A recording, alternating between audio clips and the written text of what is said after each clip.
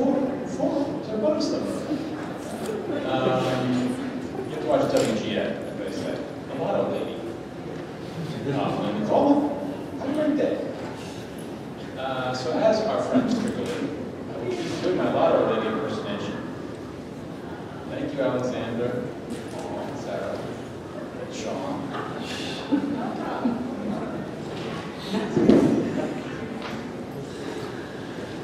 Let no entry go unnoticed. Good evening, thanks for coming, and thanks for still filtering in. Welcome back to the School of Architecture. It's a pleasure to be able to welcome Alessandra Ponte to UIC this evening.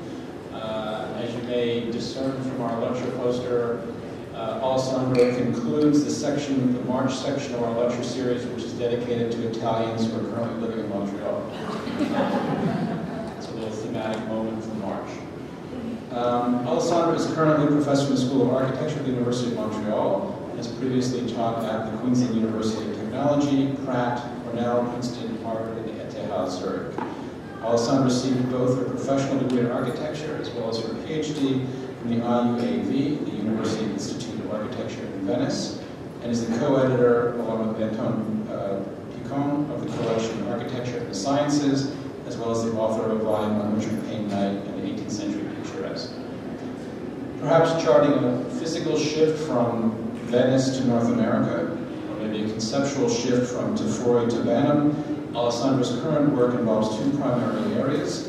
The first area, stemming from her contribution to the American Lawn exhibition and catalog, focuses on a study of repressed or unseen North American landscapes, from the desert Southwest to the energy-producing territories of northern Canada. Some of this work has been collected in her book, Maps and Territories, which was recently released last year, I think in AA's series, Architecture Words. And it's already out there. Alessandra's second area of equal interest to us at the school here, both conceptually and in terms of studio production, revolves around the concept of environment in the 20th century, in particular from the utopias of the 1960s to more recent forms of interactivity and what you might consider a kind of second moment of the totally designed environment. In this regard, Alessandra curated the CCA exhibition Total Environment Montreal 1965 to 1975 in 2009, and just over a year ago was responsible for the exhibition and catalog at the AA in London entitled Gada and Company, Francois Deloray, Beyond the Bubble, which I was supposed to hold up a book and advertise. We have thrown off Alessandra's title of the talk, so she will change it because we never published it properly. But please join me in welcoming Alessandra Ponte.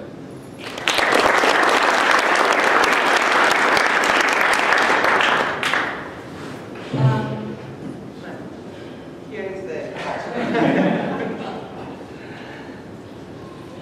thank you. Wonderful introduction. One correction to make. It's not yet out, the Maps and Territories. Oh, that's why I can't find it. Yeah, that's why you cannot find it. This is what I'm supposed to do right now. Finish that bloody book. It's been in process forever. But anyway, but it will come out. If I manage to get back to writing. So a home is not a house revisited. Why the degree, what happened, where this came from. This has been a challenge for me, a big challenge to work on François Delegre. How and when did I come across François Delegre? Because I did this exhibition exactly at the CCA with my students on Total Environment Montreal, 1965 and 1975. And I discovered that the author, or the most iconic image, I would say, of the 60s, representing, the so-called environmental bubble.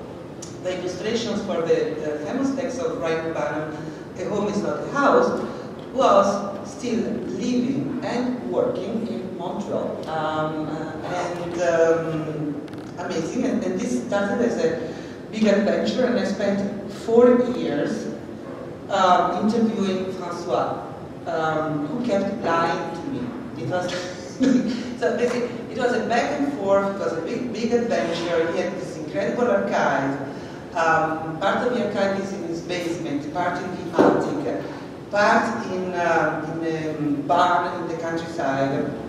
And his work is to rearrange the archive in a constant way, and rethinking about what he has done and what he's doing, etc., etc. So, and he hates to interviews. So I kept going back to see him and talk to him, and every time I got a new story, and then I went to check what he told me, and did a lot of research, tried to interview his friends. Then I involved other friends of mine to keep on this work that was becoming endless. On François, we kept discovering the most amazing things, and this became eventually a show and a catalog.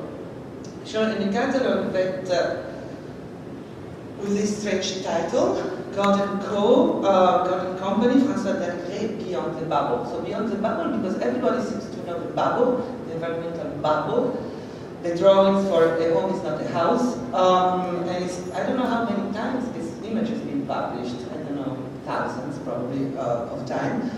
And sometimes François is not even credited and is really annoyed by that. But we wanted to show who he was and the other incredible career he did before and after this encounter with Banham. And so I need to put this encounter with Banham in a context. So the title, why God and Co? Because this is the way François used to sign his work and for a period of his life. And it's sort of like saying, it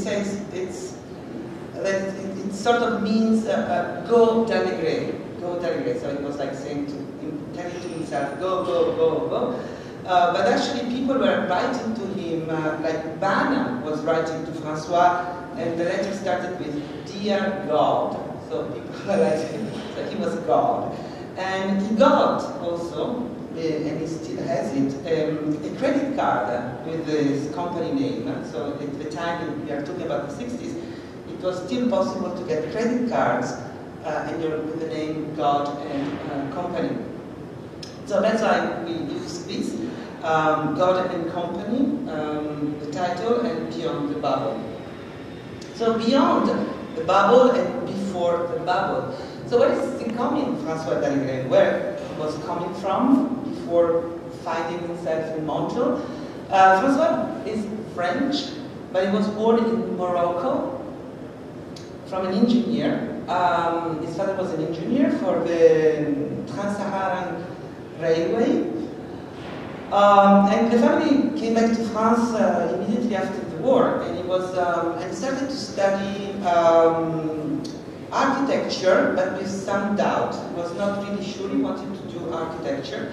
At the École des Beaux-Arts, which at the time was started, as you can see, it started in 1959, which you sort of imagine is like should have been and was a most amazing period to be in Paris, but the École of Beaux-Arts was very conservative, and especially in architecture.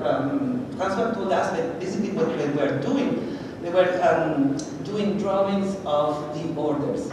So Ionic, Corinthian, Doric, so this is what they were doing. And playing stupid games, like the one that you see here, of initiations of the new students. But he was not really convinced of doing that, and he kept exploring other venues and possibilities. For example, he wanted to become an industrial designer, and he went to interview Raymond Loewy, one of the great representatives of a streamlined style, and other things that he did. He had a very strange relationship with his mother.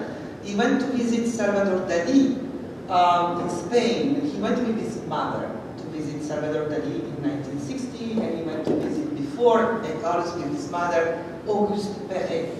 Very strange association and exploration.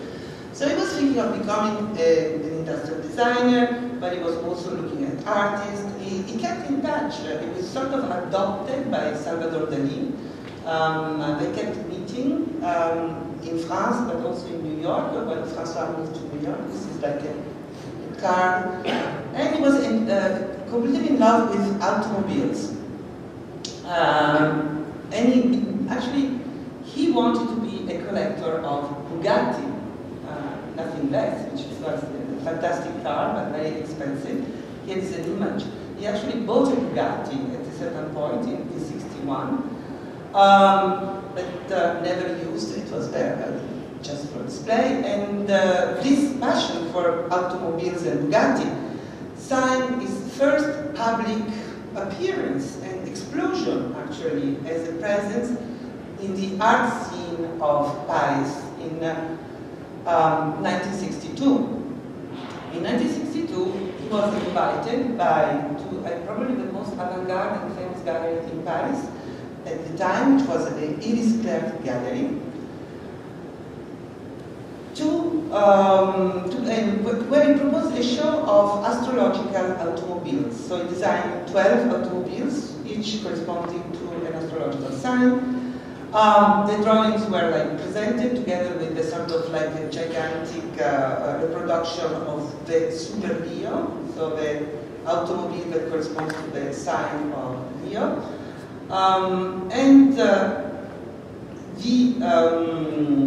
The whole show was presented actually as a total environment, because people entering the gallery of Iris Claire has to pay some money and enter through a turnstile. It corresponded to the opening of a Salon of the Automobile of that year in Paris.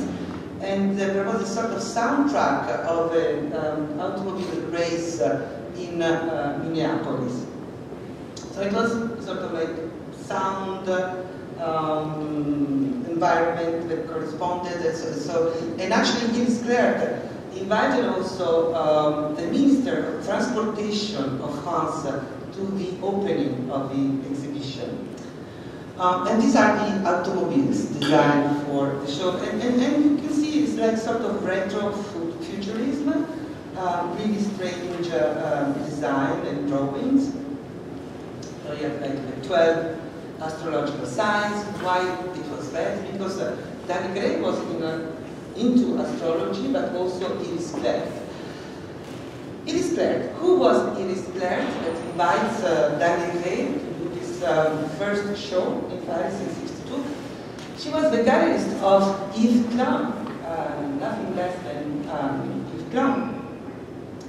And it is in the gallery of Iris Claire that Yves Klein did the famous exhibition The Void, the Vide, and also connected with experiments he was conducting, also suggested, recommended by Iris Claire.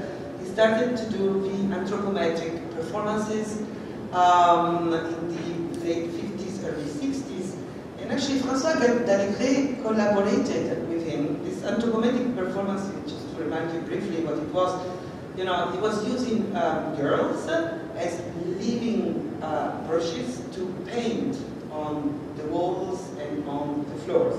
And the role of François Dallegré was to find the girls, which was interesting.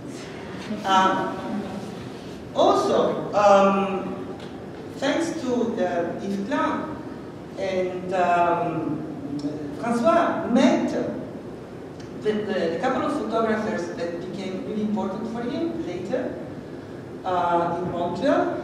He met the photographers that was instrumentally realizing one of the most famous performances of Yves Klein, Les Sautes dans le Vide, the leap into the void, which were like, that was like this performance simulation when Yves Klein pretended to jump into the void, but actually it was like jumping for a small, wall in the street. Anyway, Harry Schank will become also the collaborator and photographer of François Dallegré, for whom photography became really an important tool in the production of his work. Who else was working in the Iris Claire? Was part of the group of artists exhibited by Iris Claire was Armand, that in answer to the exhibition Les Vides the void of Yves Klein, did Les Plans, the full exhibition, and who has is Jean Tinguely, did the first exhibition in Paris again in the gallery of Iris Clerc. Also, Dalivray became also connected with Tinguely, and I'm going to come back to this, and Bernard Quentin, who was one of the first artists to produce inflatable and to experiment with inflatables. This is an early show he did again at the Iris Clerc Gallery in '63 of breathing sculpture. And you see a little bit a lot of his names in a special show organized by Iris Clerc. She was in trouble. She was always in trouble with money. And so she convinced her artists to do a sort of collective show, and where you can see on this publication edited by Iris Clerc, by his gallery, you see the sort of like series of artists that were represented that included François Dalivray, that gave as part of his contribution to this collective exhibition one of his drawings of rockets, cities, of space cities. This is another one that he was realizing in the same year. So he was drawing space cities. This is 1963. So he was, yes, studying architecture at the Beaux-Arts, but basically his main activity was like being part of this art scene, very intense and very interesting in the late 50s, early 60s in Paris. And here you see François working in Paris as a student of architecture, and behind him you see part of the work he was producing. You see some of the astrological automobile, and this amazing project for what we would call the megastructure, to be realized in plastic, new materials. It's a gigantic pyramid made of cells, of habitations. This is like the section on one of the environmental bubbles that don't look like bubbles in this case. It's a beautiful section on an apartment to be realized completely in plastic. This whole megastructure was supposed to be in plastic, in materials, including all the everyday objects to be inserted. So this is 1962, and in the same photographs behind behind François in the same photograph of 1962, you see this other drawing that is going to be part of the drawings that is going to be that are going to illustrate A Home is Not a House, of the text of Barnum, A Home is Not a House, that he called Super Coupé de Long Weekend, with the extension, this sort of caravan behind the automobile, that he calls Unité d'Habitation, and of course he's like making a joke about the Corbusier. Same period, same last year that is spending in Paris, Dalivray is also working on this machine, these incredible machines, drawings of machines that completely prosthetics and cybernetics, and using the very precise way with the idea of cybernetics. So this is like a machine for writing and talking and registering, registering what people talk, etc., etc. It's completely prosthetic.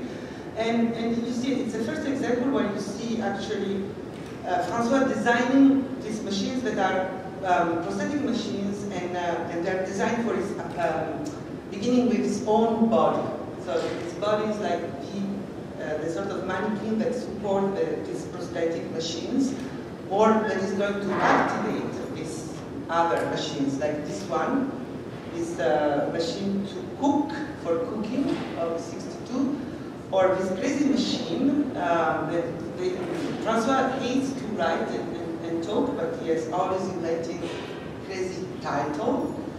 This is a machine to kick people in the ass and offend them in other general ways.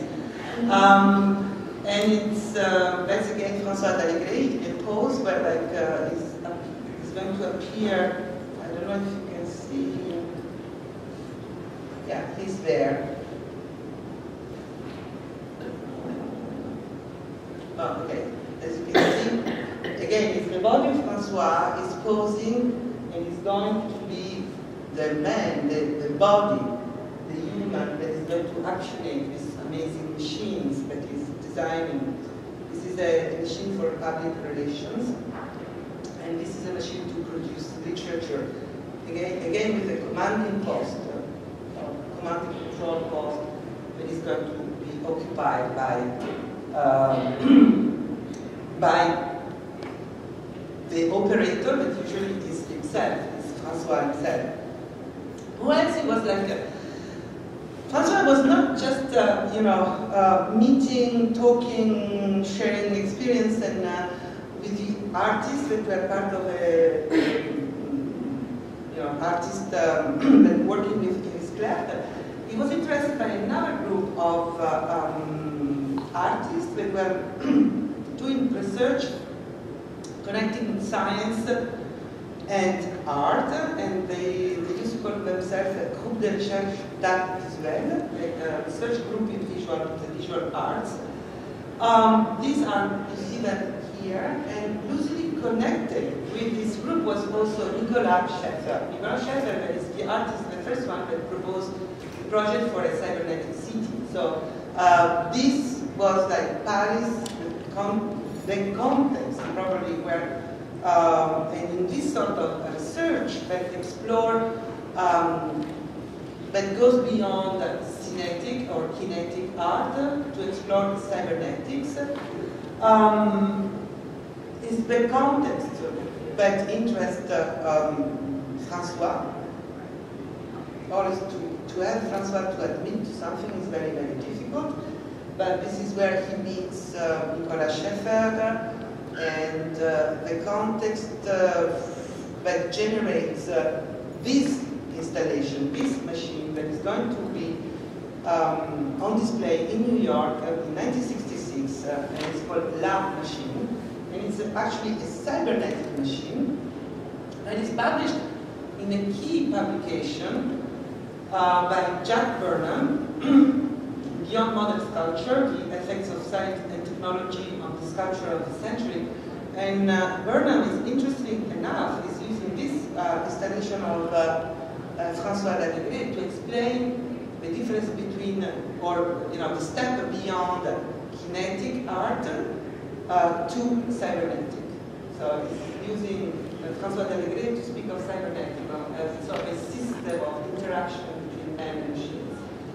And he's using this strange machine that still exists, it's in the countryside in a barn, that produces music and light in response to the movement of the public in the gallery. So it's really an interactive machine system. That was realized, by the way, and it's very funny and interesting. François d'Allegret used pieces and parts of aluminium components that were produced in Montreal to build the French Pavillon for Expo 67. So it's sort of recuperating these parts and these separate machines. So here, we are already in New York, and D'Allegret is exposing in New York. He's showing cybernetics machine in New York in '66. But actually he arrives in New York in late '63 with Bernard Canton, and who is really instrumental in introducing François to the architectural milieu, the scene in New York. Is Peter Blake. And it's Peter Blake actually that is going to introduce, Peter Blake is the first one to publish the crazy machine of D'Allegret in Architectural Journal. And he's going to introduce also François d'Allegret to Rhine-Urbana. This is the connection. But, in fact, François spends 1 year in New York and is living in the Chelsea Hotel and making friends with Roy Lichtenstein, Andy Warhol, etc., etc. So he was in contact with all the pop art, and one of the first things he's going to do in Montreal is to open up a gallery, Galerie Labo, where it's showing and selling pop art. Anyway, here is the encounter with the famous encounter that produced the famous piece of A Home, the images for the famous piece, A Home is Not a House. So, piece illustrated by Dalegre. Piece illustrated of Dalegre. And so all of this introduction is saying that Dalegre does much more than just illustrating the idea of Rainer Banham, and I don't know how much Banham was aware of. Banham is, the relationship of Banham with artists is really strange and needs to be explored. He was very critical, for example, of land art. He was not interested at all. Actually, he was extremely critical. And yet, and you see how François Dalegre was coming from the most extreme avant-garde of Parisian. And he was also in touch with, the pop art, etc., in New York. And so, what is the contribution really of François to the description and the conception of this iconic image, of this idea, precisely that of the environmental bubble of the home that is not a house, that becomes something else, that is this, collection of machines, tools, instruments, apparatus that creates in a completely controlled and artificial environment. Of course, François is designing all this complex of machines and apparatus, but he's also designing the inhabitant of the bubble.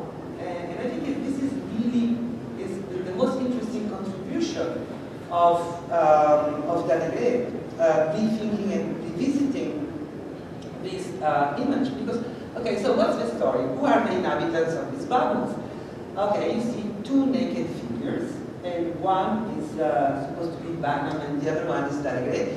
But actually, Banham, as you probably know, refused to pose naked because he was embarrassed by his body. So it's not the first architectural critic that actually accepted to pose naked. So François kindly, used his own body also for Banham. So it's always the body of François Dalegre that is repeated and multiplied in the bubble. So this is inhabitant of the bubble is a really strange figure if you think about that. Okay, because there is a photo montage, and there are a lot of recent essays about this. Who is the new habitant? Is it a new figure, this inhabitant of the environmental bubble?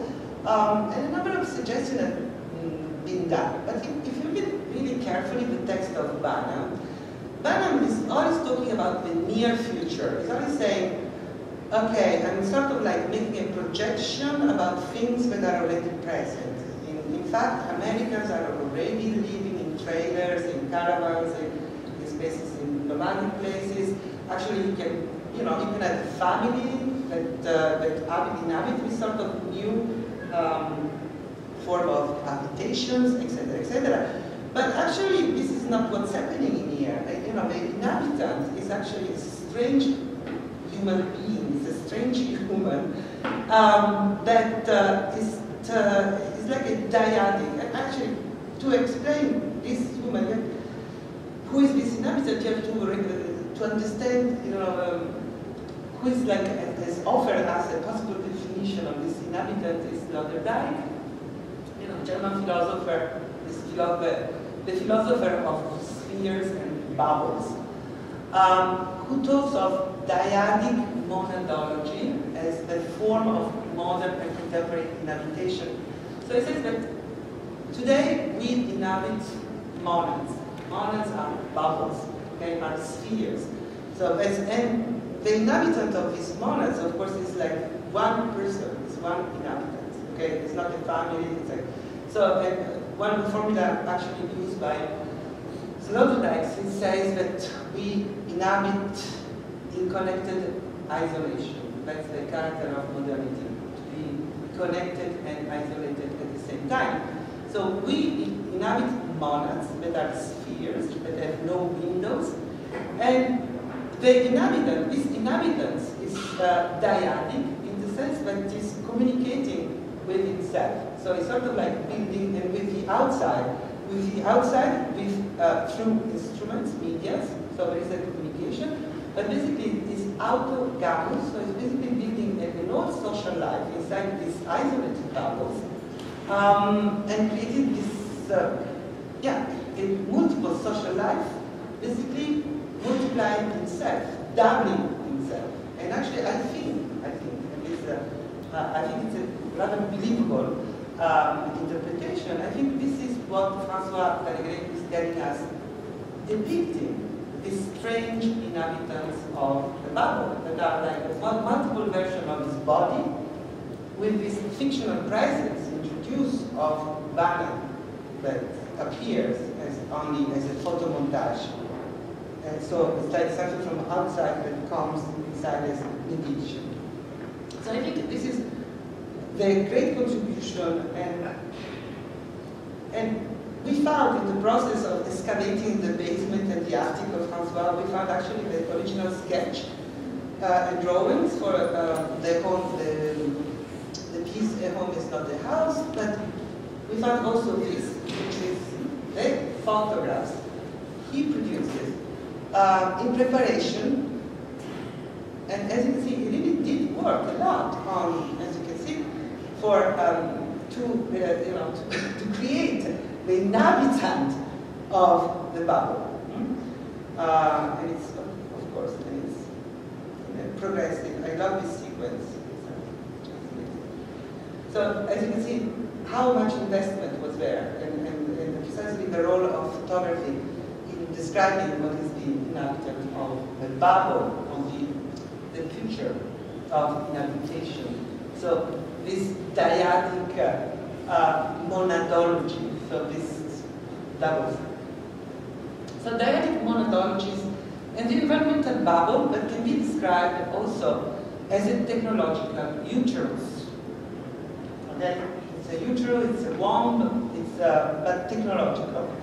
And it's interesting because this question of being pregnant or maternity and paternity is a subject that absolutely obsessed François Talegre in the 60s. But here you see an example. Is the pregnant chair, and he's the proud father of the pregnant chairs.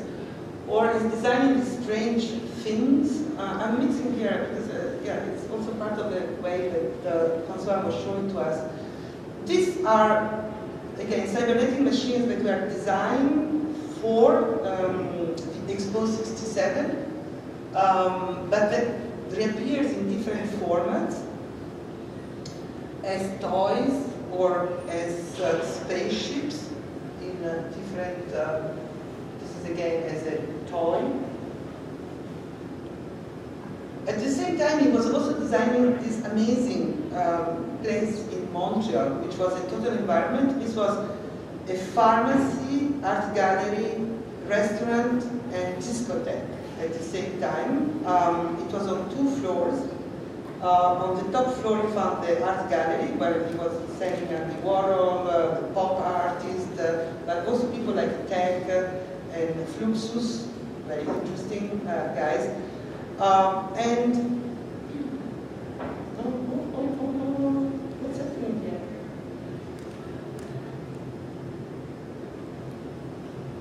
Sorry, I don't know why it's jumping. Wow, I have too much.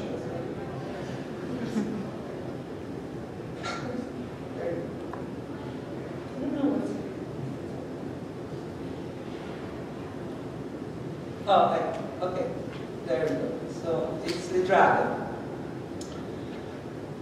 The restaurant, here you see the section of the restaurant, and and sort of wonder about the inspiration, and then we discover that Talegre was also a friend of Kiesler. They were corresponding. It's sort of evident when you look at the restaurant disco part of his Les Dragues in Montreal, which is a responsive environment because all the lighting and ventilation was operated by the people using the restaurants and the disco. So the strange thing that you see hanging from the ceiling represents the heating and ventilation. He was also still producing these amazing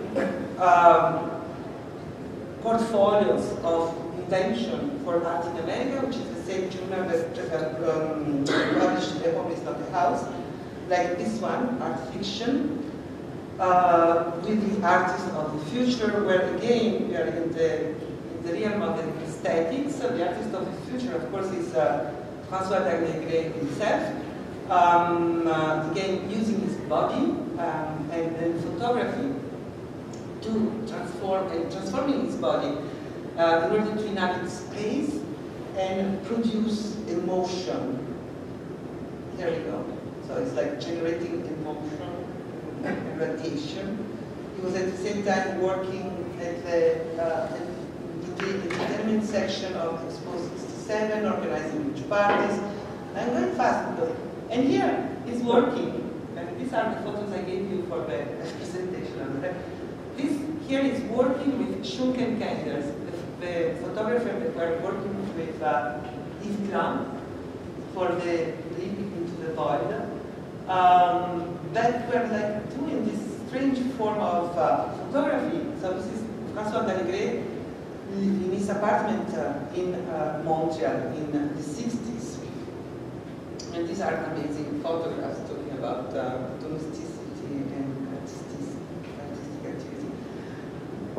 When same time he's also doing actually real architecture, he's collaborating with Joseph Baker, and at the closing of the Expo 67, they proposed the realization of a sort of mega structure by the Metro, which is a sort of super mall that you can see here, and also a sort of total environment with projection, music, disco, etc., that was supposed to be directly connected to the underground system of the new underground system, the subway system of Montreal. This project was published by Ban in his book on megastructure.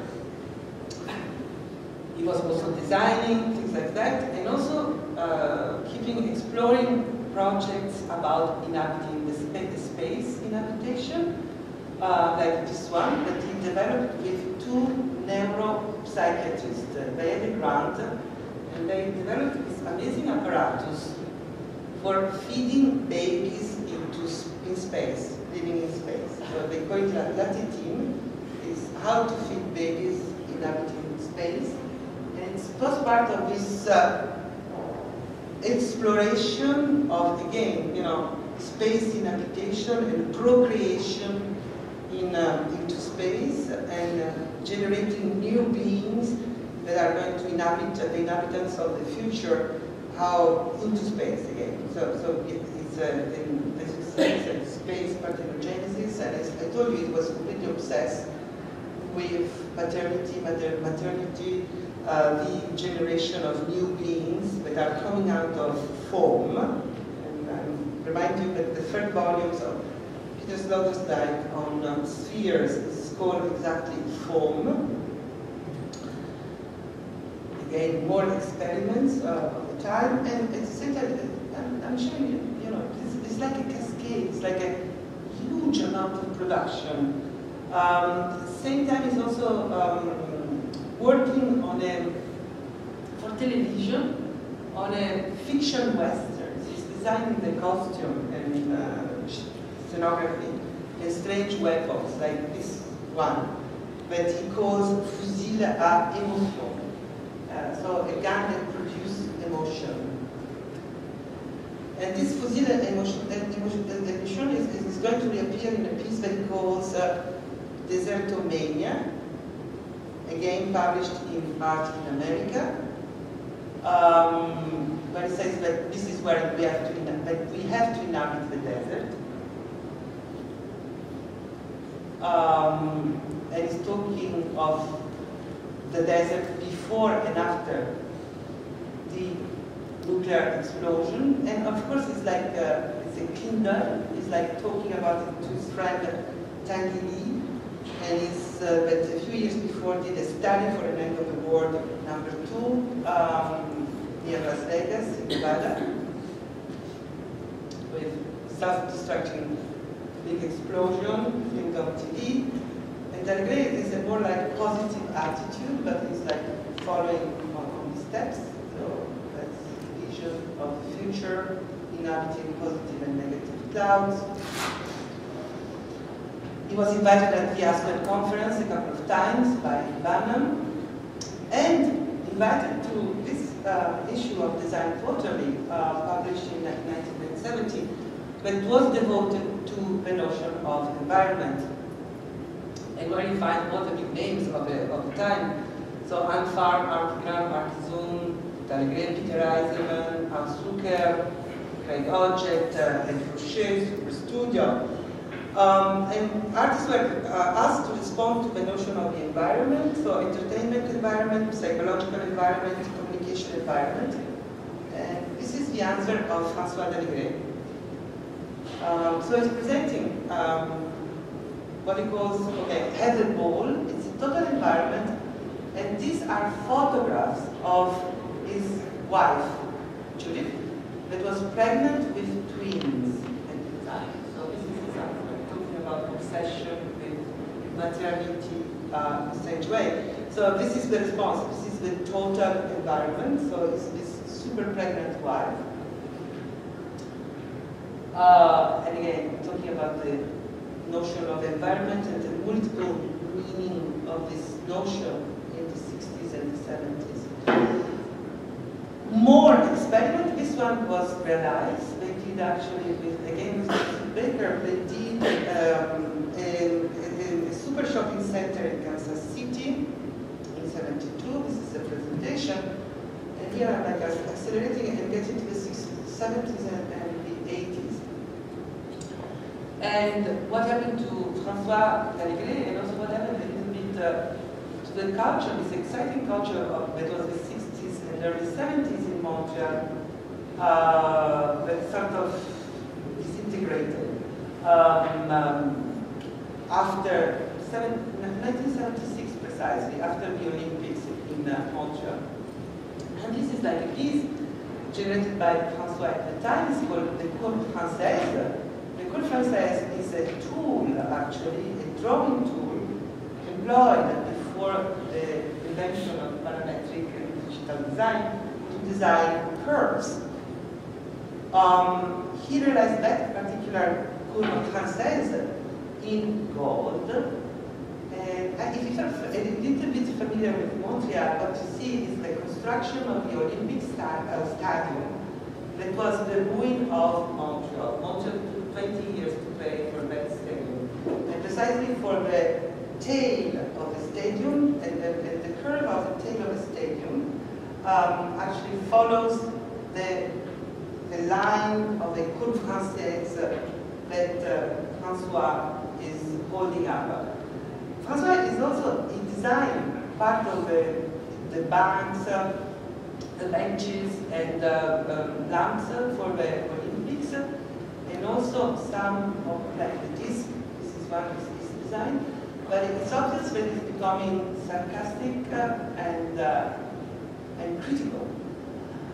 Some more work on the 70s. This is a smoking machine that he designed because he was asked to design a brand of cigarettes called La Québécoise, and he designed this machine as advertisement for cigarettes. But it's a contradiction because actually this machine smokes 12 cigarettes at the same time, I think, and you can see all the nicotine concentrating in the machines.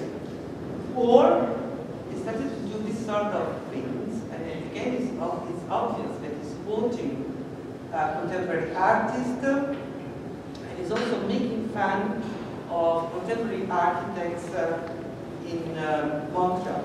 So this is called cheese graters, and for sure it's like a sort of like being sarcastic about this particular building in Montreal, that people call also, which is Rater, which is an island. So different versions. And here we are in the 80s. This is one of the last work, and we decided to show in the exhibition because we find it's a fantastic form of criticism of postmodern. And I'm going to close with this work that he calls the Villa Ironique. So you have to understand, this guy is coming from the avant-garde of the 60s, and now he's talking called the ironic villa. And as you can see, it's a machine. It's still a machine. It's a machinic architecture. But it's a villa on wheels. But if you look at the wheels, so it's like columns upside down, and the ionic capital is the wheel of the Villa Ironique. That is a machine that can be moved. Okay, and this Villa Ironique that is absorbing energy from space and processing garbage, etc., etc. It's also sort of like a new form, a postmodern form of a spaceship. So this is basically a little bit how it works. And this is the other version of the Villa Ironique, called also the Manor Palace. There is a fantastic caption, and it's really it's a form of totally. I don't know if you need the translation, but it's Habitat de Fumier. It's part in French, part in English. It's what comes out of a Villa Ironique, so discretion. It's a cabane au Canada, and it's a pile of manure, xenophobic. It's a postmodern alternative housing for the average habitant. So, and these are different versions of a postmodern home sweet home. So it's like a terrible commentary on the end of the avant-garde and the effect of the postmodern nostalgia and discourse about the house. And these were like the images that were closing the show, and I want to use it also to close this lecture and it all. The career of Dalekre did not finish with that. He's actually still doing things, but we decided to bracket the show between the very beginning in Paris and this. I keep saying sarcastic, but also dramatic photographs, I don't know, works that he does in the 80s, which is like the moment when really postmodern dominates the culture of Montreal, the architectural culture of Montreal. Okay, I'm stopping here.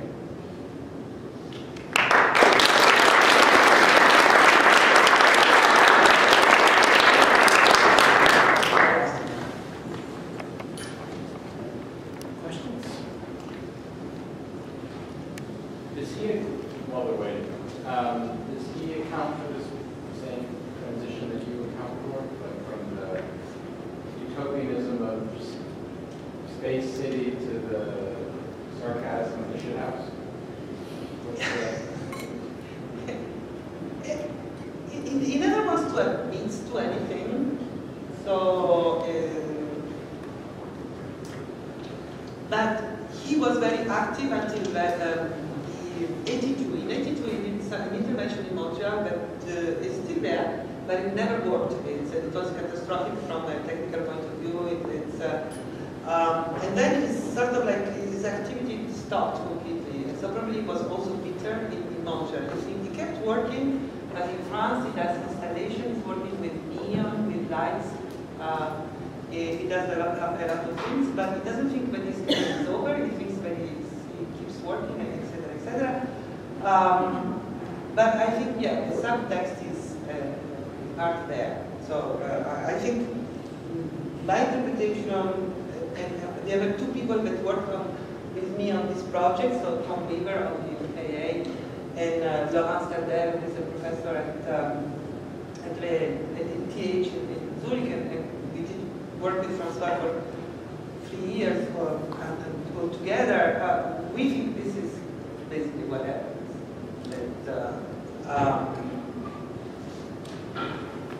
despite all the denials of François, because he said, I don't know, Kiesler. Oh yes, he was a friend, but did you take a look at what he did? No. The conversation is all like that. Or he said, François, what do you think? Okay, but your environmental bubble is a womb, it's a technological womb. Yes, but you know, I met someone else. Where is this friend? I don't know, Christopher High. He's saying that he's like, you know, the anti-Oedipus dynamics there. I said, oh, fine, good. So, I mean, the conversation is completely surreal. And that's why at the beginning I said it was like a big challenge for me, for Laurent Stalder, and also for Tom Weaver, who is very Britishy. It was the one that really enjoyed all this surrealist form of interaction with François, and how to do research on this amazing person, and you know, and work on his archive and getting to find. We were never allowed access to the basement and the attic and the barn. Every time we went to see François, we had a conversation and we say, oh yes, it's true. Yes, I have a few postcards and letters from Salvador Dali. Come back and I'll show it to you. I said, okay. For example, the photographs and all the relationship between Schunk, the photographer that worked with Yves Klein, etc. We found out this piece of the archive a month before the opening of the exhibition that we were doing. So after 4 years that I was meeting with François, I found out this connection. And so it's been, you know, amazing. So in a way, you have also to resist interpreting too much, because everything is permitted with François. So you have really to refrain yourself, because if everything that is permitted, it doesn't make it, you know. So what's the value of interpreting too much? So you really have to be prudent there.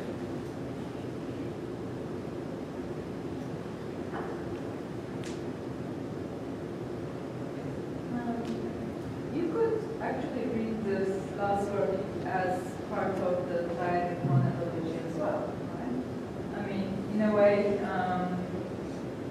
maybe this goes back to Bob's question. I mean, maybe this is not necessarily a sarcastic comment on postmodernism, but some sort of understanding in, you know, that it's somewhat of a predictable continuation of his earlier work. It's also about connected isolation. It's also about humor and so on. So, yeah, why necessarily a sarcastic criticism of what was going on in postmodern architecture? So maybe this is... But it is always, you're right, it's always sarcastic also in the first work, but not so much, because the astronaut, the spaceship, the first spaceship, you don't see, but some of the first machines, like the one to give us, I mean, of course, it's being like humor and it's joking, etc., etc. But here, I mean, this sort of interpretation comes out also of what was happening at the time in Montreal. What was the dominant discourse there? So Melvin Charming was like the typomorphology, the CCA. Yes, exactly. So and he was. I didn't say this part, but actually, François Dallegré was a big friend with Phyllis Lambert, and he designed the logos of the CCA, and the blue, the CCA blue, was decided by François. He designed also the tables in the study center and the libraries are designed by François, and then some sort of big drama took place. And I'm not going to get into that. So François was exit François. But they were big friends initially. François designed a party dress for Phyllis Lambert. It was covered with light bulbs. So you can imagine Phyllis with sorry like that. But, and Phyllis, before opening the CCA, gave part of her house to Francois to use as a gallery space, because Francois kept this art gallery open for quite some time. First in this Nedrag that lasted for a very short time, and then he kept the gallery open in the house of Islam. So he was like a strange major figure in the life of Montreal, doing a sort of discourse, halfway between arts, but a certain type of arts, and then certain types of arts that means pop art, but also the experiments coming from France, Tanguy, Klein, but he was also fascinated by Ponte and Fluxus. And he was attached with these people. And then next to him, you get Melvin Charnick, that becomes, the dominant discourse. And Montreal, I don't know, that's why I think about. And also it's like the climate in Montreal, if you speak to people in Montreal, the architects, they also tell you that really the Olympics, 76, was catastrophic. If 67, the Expo was a boom to the economy, for the city, they did open up Montreal to the world, etc., etc. The Olympics were like catastrophic. The city took 30 years to get out, to dig themselves out of the hole, that economic, etc., etc. And in terms of building and architectural discourse, it was very, very low. I don't know. He was also living probably that atmosphere. But yes, you may also say that didn't.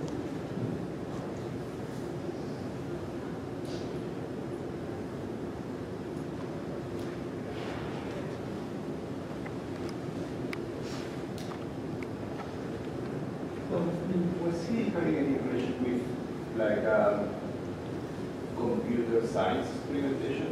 Because, he was very much interested in cybernetics. Yeah. But from the work, it's more like a chemical kind of machinery that he was using. I don't know, this is like a... people were more investing more like in information or like other kind of technology.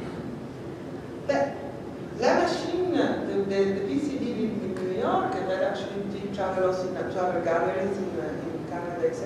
It's really cybernetic. It's really, and he did other things that I didn't show. The amount of work that he pushed by this guy is just impressive. This is his selection, and it's not too much. But he did other things that were more. I'm not saying nobody was using computers really in the 60s. No. Very, very few people, But you are right. It's more mechanics, and also you wonder about these astrological automobiles because they look from the 20s. They don't look like the future. So it's sort of like retro-futurism, I would say. So there is that side. You are right. And also, it's not that he was a great expert of really literally cybernetics or the science of cybernetics, etc.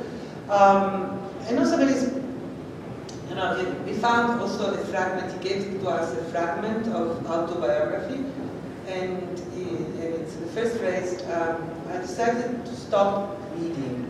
I don't read anymore. So it's like it makes this sort of statement. So it's not that he's someone that say, oh, he's been reading Norbert Wiener or things like that. He was like traveling around like crazy. He knew everybody. He was absorbing things like a sponge, more or less. And I'm not saying that he was copying, but he was, transforming and modifying. But it's for sure. And he was working with scientists. For example, the crazy apparatus for baby into space. He was working with a huge grant with two now neuropsychiatrists. So he did strange things. Yeah, I was wondering about the connection between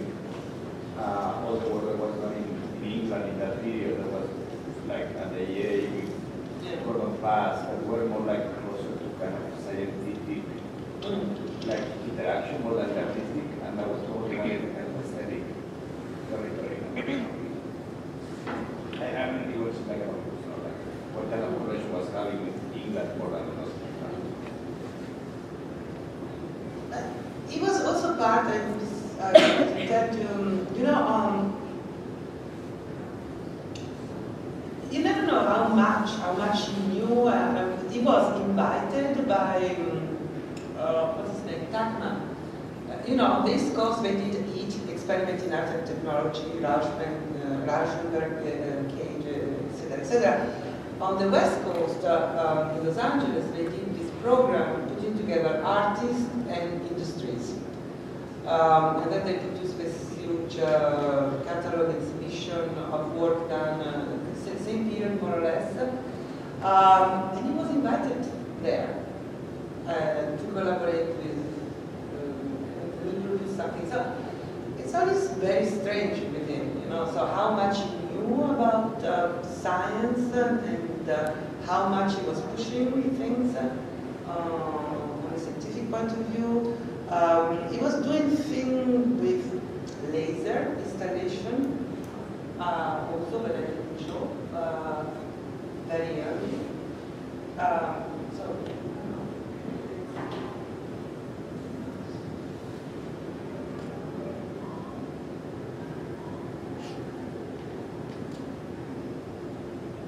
He wouldn't make anything out of this, but do you make anything out of the incorporation of some of that early work today? Different guys, I mean, we talk about it as an extractive, you know.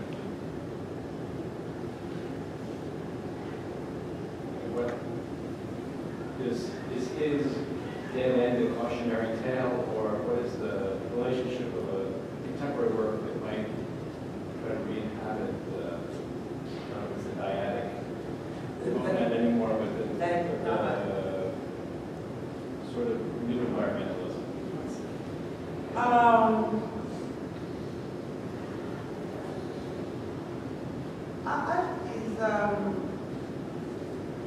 I think it, I mean, what he's doing right now, I don't know, we can question, but I think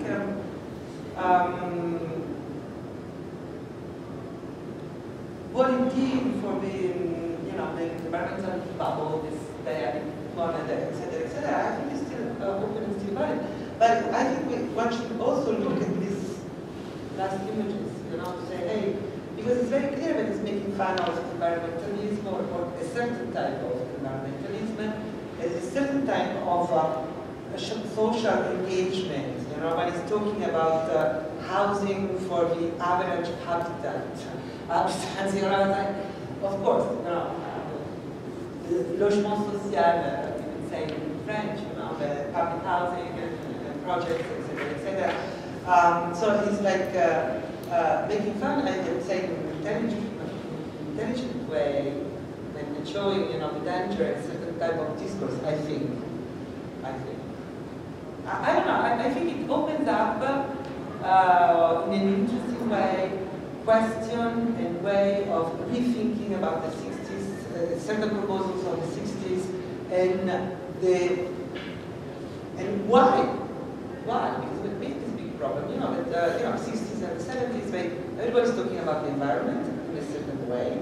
That is not that doesn't mean, you know, environment equal green stuff, ecology, etc. It has multiple meanings, but also the 60s and the 70s corresponds also to the first engagement with the question of the environment in a sort of great sense.